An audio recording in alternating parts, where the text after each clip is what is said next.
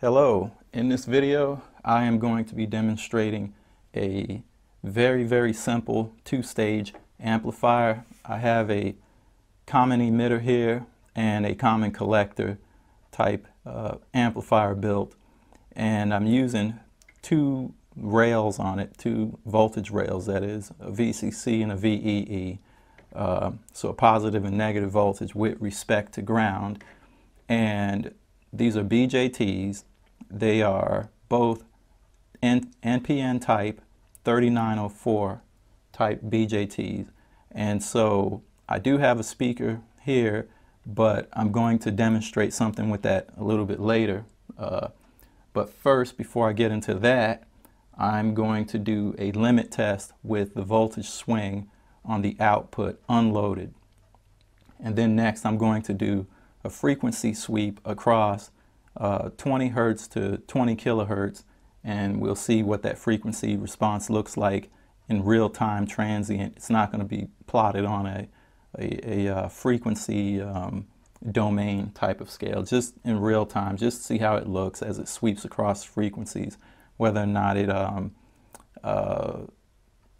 there's phase differences, separation between input and output, or whether or not, more importantly for the most part, how much the signal either diminishes or grows in amplitude across a certain range of frequencies. Next, I will do a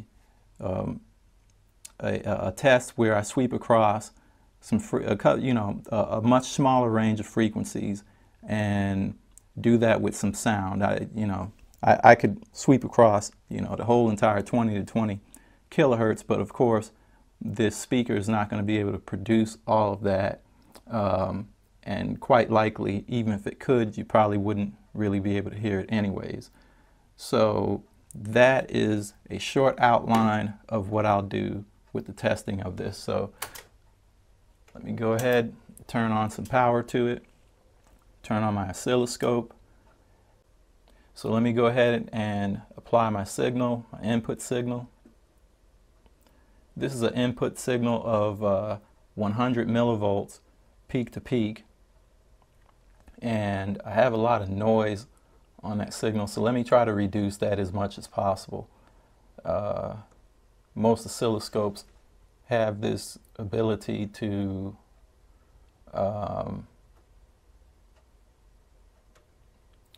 use a filter, and I'm going to turn my filter on, and it looks a little bit better. Depending on where I put that filter, it'll get a little bit better looking for the cutoff. It's a low pass filter, by the way. Okay, that looks better. So let's go back to what I'm measuring here. So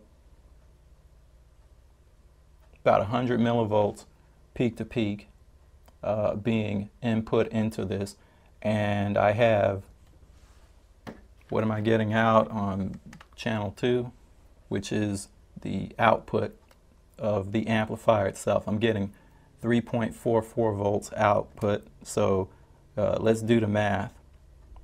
So 3.44 divided by approximately 0.1, these are both volt peak to peak values, and I get a gain of 34.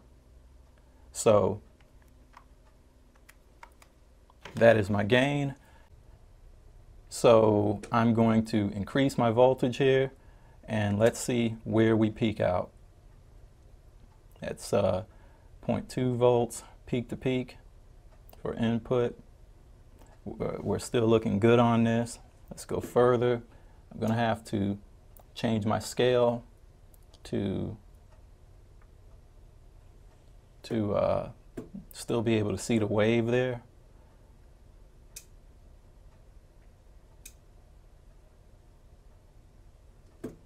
And you just keep increasing it until you start to see some distortion, some clipping on the wave.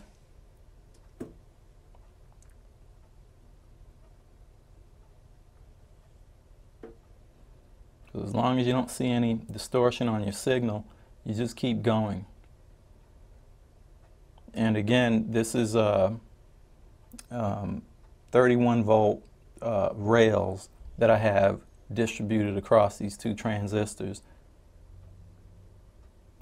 So right about there is where I start seeing some noticeable distortion, particularly on the top.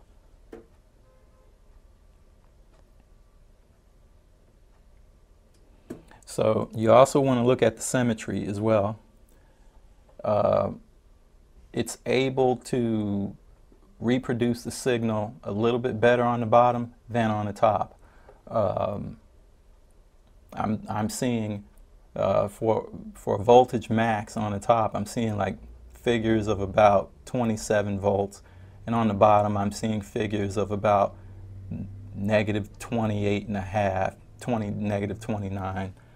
So it's not perfect by any means, but these are some of the non-ideal responses that you'll get from actual real-world transistors, such as the 3904, 2N3904, that is.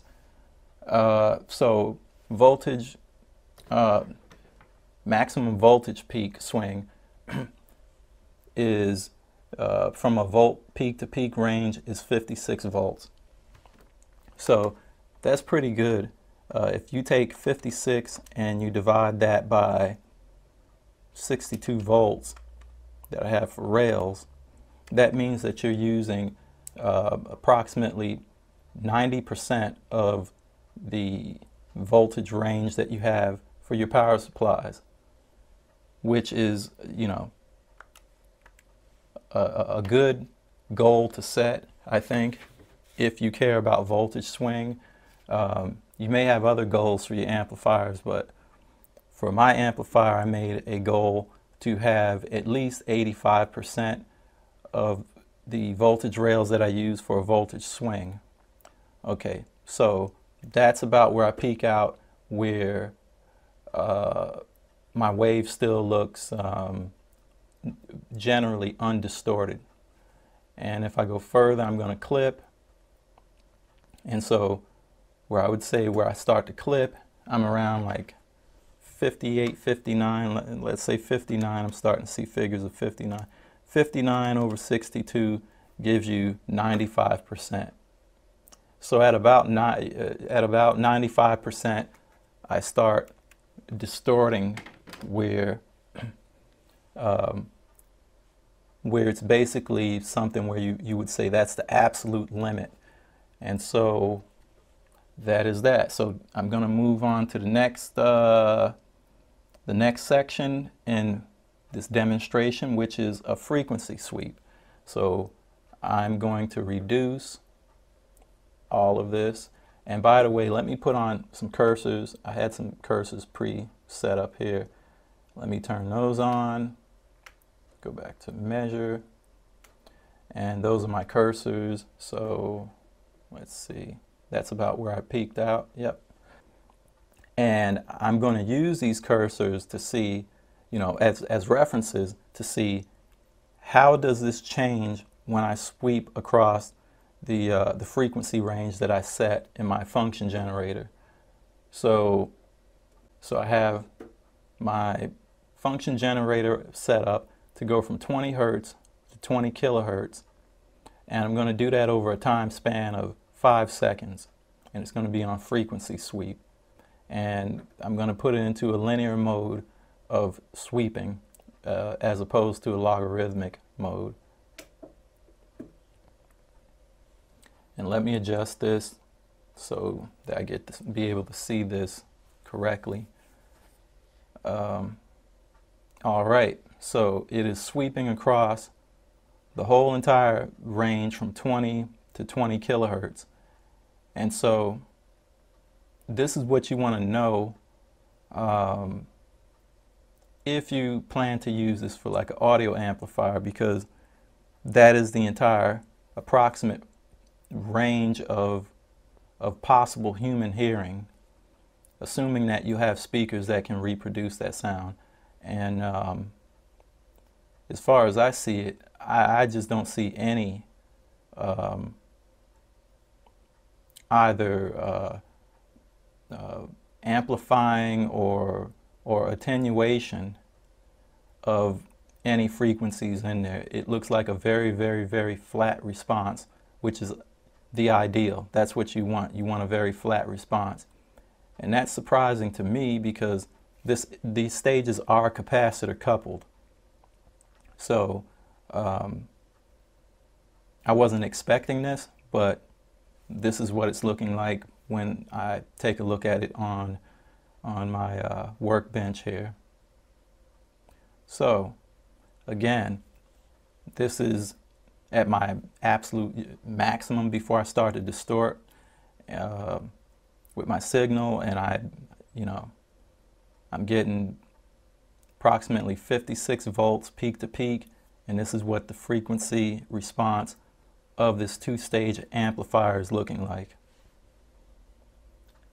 So that is it for that test. Next test that I will do is I will do a sound test, which I will go from, I'm going to make a choice. I'll go from, and it's arbitrary, I'll go from 1 kilohertz to, I'll say 5 kilohertz. So just to check, do a check with it on the oscilloscope. So it's over 5 seconds, and that is 1 kilohertz to 5 kilohertz. You can even see it down here. Of course, this takes time to update because it updates at a certain time interval. So you're not going to be able to see those figures that much in real time.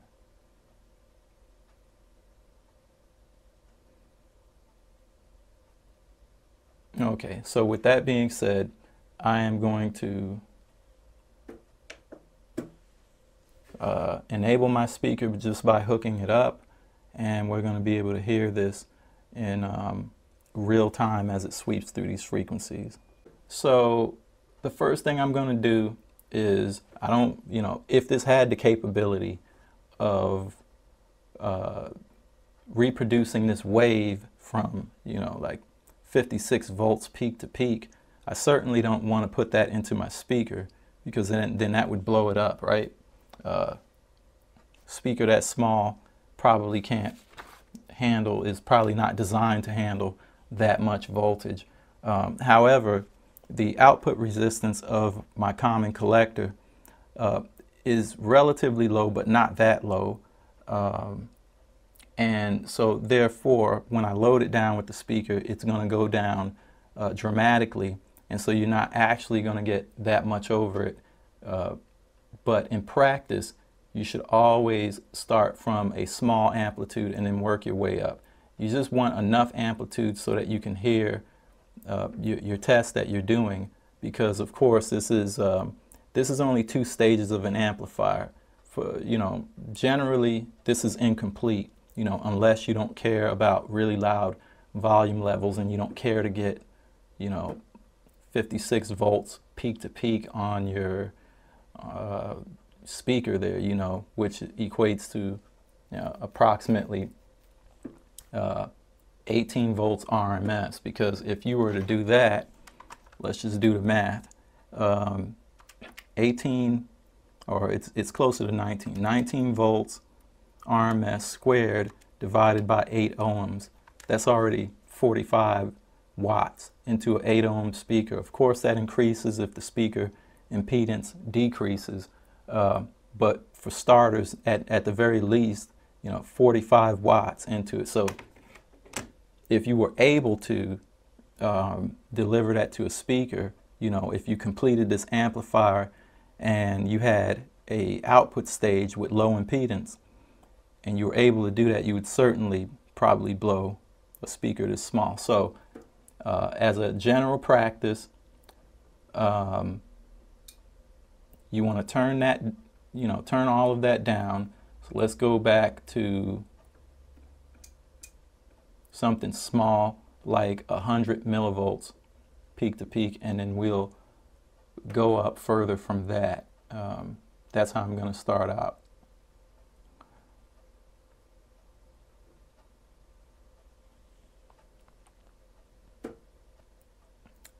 First, I am going to hook my speaker up to my system here that I have for these two amplifiers. And now that the speaker's hooked up, I'm going to turn it on. And I can hear a small tone, so I'll go ahead and turn it up a little bit. It's loaded down the common collector stage, so you're only going to be able to hear but so much, well, not hear, but you're only, not only, it's true, you're only going to be able to hear but so much, but you're also only going to be able to see but so much. Let's go ahead and do the sweep.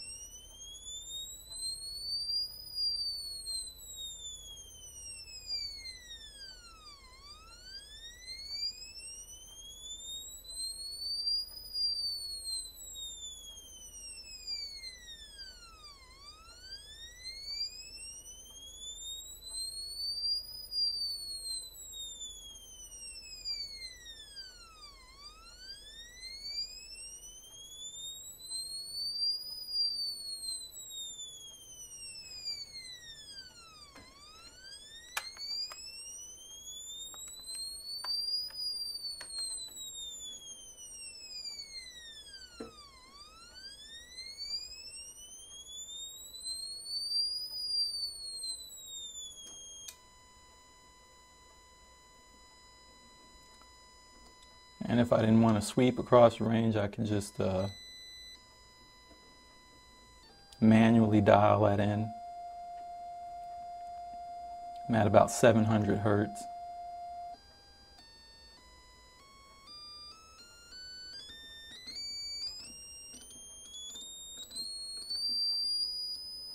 That's 5 kilohertz.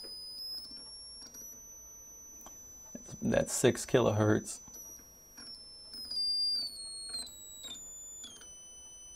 Three kilohertz, 900 hertz, 1 kilohertz. So that is it. So that is all that I'll cover in this demonstration. Thank you for watching and have a nice day.